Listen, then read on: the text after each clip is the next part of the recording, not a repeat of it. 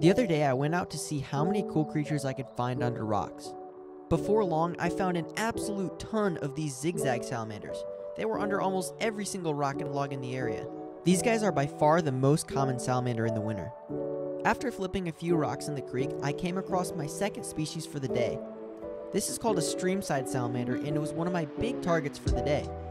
After flipping a few more rocks, I came across yet another streamside salamander. I noticed that there was something at the bottom of the rock, and I realized that it was actually her freshly laid eggs.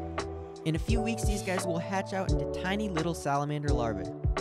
On my way back to the car, I came across this super unexpected find. It was actually my first snake of the year. This was one of the largest and most beautiful black king snakes that I found at this spot, so I was super excited to see this guy. The third and final species of salamander for the day was this brightly colored cave salamander. Like and subscribe for more.